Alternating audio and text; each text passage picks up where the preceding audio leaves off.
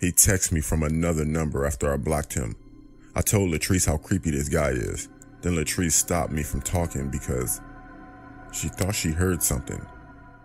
Then I heard a voice.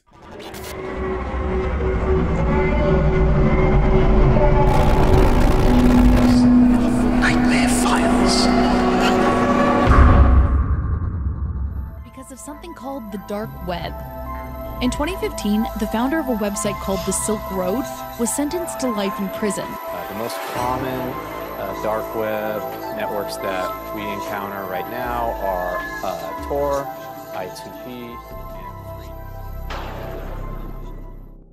A few years ago, more like 10 years ago, I used to be big into visiting weird websites. I had a lot of time on my hand, due to not playing sports, nor did I volunteer for anything at all in high school. I told my friend Mark that I was starting to get bored. Honestly, I was bored with what I was experiencing on these websites.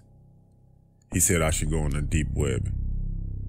He and I used to go on the deep web, but never found anything.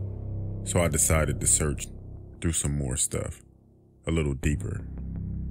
I searched for hours every day for about 2.5 months. Still nothing that I hadn't seen already. I told Mark, and of course he said just visit the dark web. When I did go on the dark web, I saw chat rooms, all with different names. I came across one named I, as in EYE. It was all in caps. I entered the chat, but before entering the live chat, you are assigned a number. Mine was P34. I confirmed my number and entered. There were hundreds of people. The comments were coming in quick. At first, I didn't understand what was going on. The screen was black, then a name popped up on the screen that said Mr. Wiggles. The comments immediately stopped and a voice came over my speakers. Welcome, P34. Then his name disappeared off of the screen and the comments continued, everyone giving me welcomes. A few minutes go by, then a countdown from 10 pops up on the screen. Then the chat goes crazy. Once it reached the number 1, the screen went straight to what looks like a view from a camera just watching someone in what looks like at their home. I sat there watching this for 20 minutes and nothing happened, so I shut down my computer. The next day I went to school, had a normal day, went to Walmart, then I went home. I decided to go back on the same chat from before.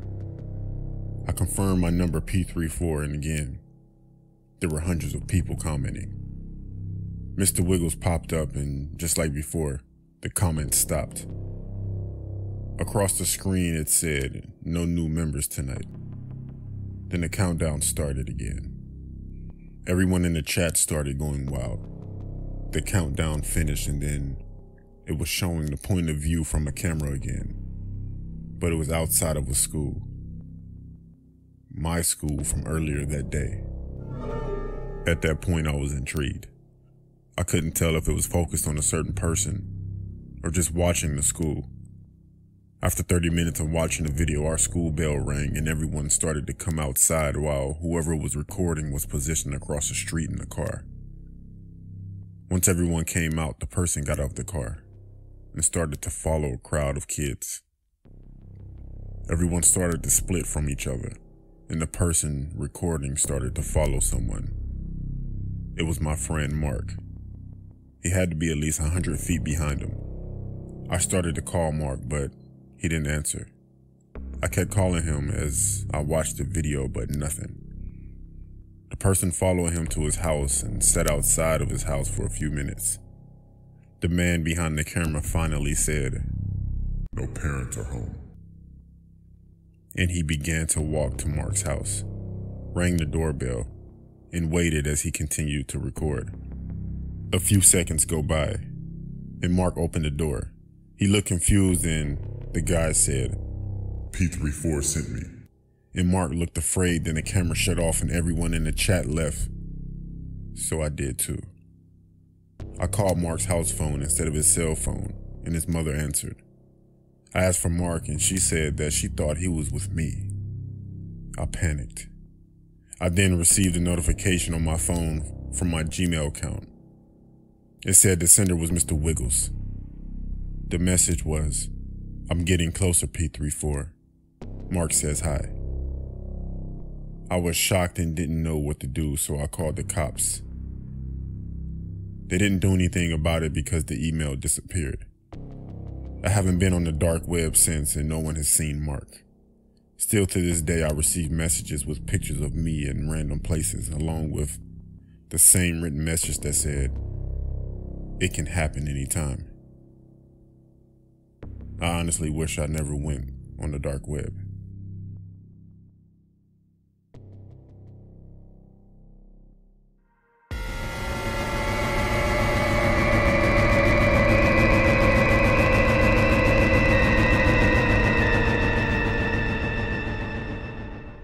When I was a teenager, I would often explore the deep web with my friends, specifically weird stuff on Hidden Wiki. There were definitely a lot of links to choose from. I never clicked on the violent links because I'm not into that.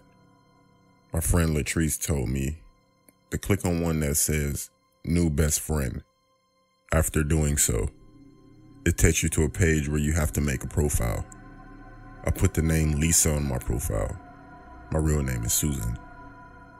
Once I made the profile, you are directed to a main page that has categories. They were silly, serious, smart, and smothering. We clicked smothering.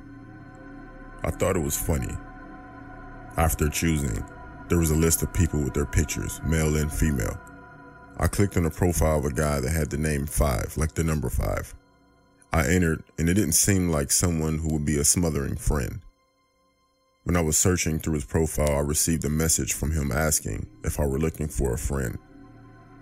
I looked at Latrice, and she laughed, but also told me to respond yes. So we're messaging back and forth for maybe 30 minutes, and then Latrice had to go. I told him I'll be back on tomorrow, and he said okay. Maybe a week went by where I would talk to him every night. He seemed very nice, so we exchanged numbers so we could talk more. Everything seemed fine until I clicked on another profile and someone else messaged me. I started talking with this other person, but still was texting the guy 5, which I knew his real name now as William. The new guy had the name Bill on his profile. A day went by and he seemed cool, but then William randomly asked me why I was talking with Bill. I didn't know what to say, so I never responded. He kept texting with angry messages, so I blocked him. I didn't receive any texts, only a single message on that site, and it said soon. One day after school, my friend Latrice came over to have a sleepover. We got comfortable, went to my room, and did our usual of surfing through the web, being nosy. I brought up that guy. Then I received a text message that said, "Why'd you block me?" from a random number. I replied with a question mark. Then he replied, "It's me, William." He texted me from another number after I blocked him. I told Latrice how creepy this guy is. Then Latrice stopped me from talking because she thought she heard something. Then I heard a voice. "I'm not that creepy." We both responded by screaming and looking around. I saw someone coming from under my bed, so we ran screaming out of my room, and my mother called the cops. They didn't get him because he left through my window, and nothing could be traced back to him. I'm starting to think that he was both of the people I was talking to. That definitely opened my eyes to the dangers of the internet. I would never visit the dark web again.